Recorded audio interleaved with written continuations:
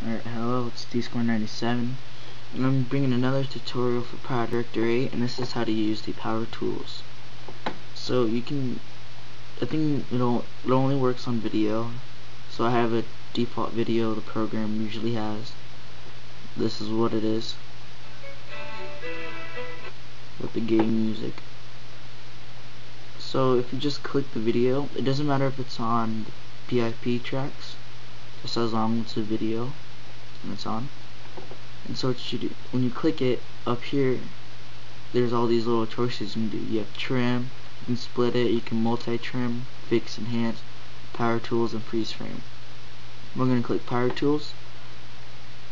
So when you click it, it changes the top and you see video in reverse, video crop, video speed, and video rotation. So just, if you check the box for video rotation, you see that there's like a little strong guy down there, very powerful. And that means you have done something with power tools to it. Now if you play it, it plays backwards. Then just uncheck it and it goes back to normal. And with video crop, you check that. You can just click crop video and you choose where you want it at. And up here it shows you the screen what the product would look like. I'm just gonna make that smaller. And it goes by keyframe too, so it'll move around a lot. So if you got it the way you want it, just click OK. Now if you play it, it plays close up. I zoomed in, and it slowly zooms out. If you can tell, it's kind of hard. Alright, so I'm gonna go back to power tools. I'm gonna uncheck that, and then video speed. You can just move it, and it will automatically check the box, but you can just do it manually. You can just make it go up to 10 times faster, but the audio will only stay with it if you go up to 2 times faster. Yeah, sounds kind of weird. But you can go really fast with the video speed, and you can actually set a certain time you want it to be, and you can put slow motion too. See that? It's like slow. It's like very slow. And yeah, 50.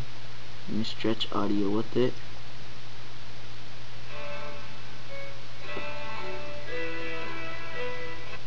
Alright. It's kind of fun to mess around too. Oh, wrong button. Go back to power tools, uncheck that. And then you have video rotation. It's kind of simple. Shouldn't just rotate it the way you want it to be. And you can actually add all 4 of them. So this is all 4 of them, and if I play it,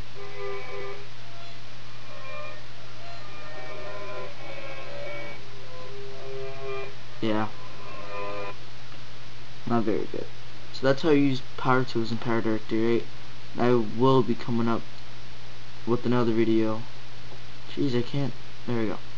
I will come up with another video on how to use the fix, enhance tools. Just look up for that. And if you like me making these PowerDirector tools, just go ahead and subscribe, and just subscribe. And I'll promise you I'll try to see if I can make tutorials on about almost everything in this program. So I'm D-Score97, and thank you for watching.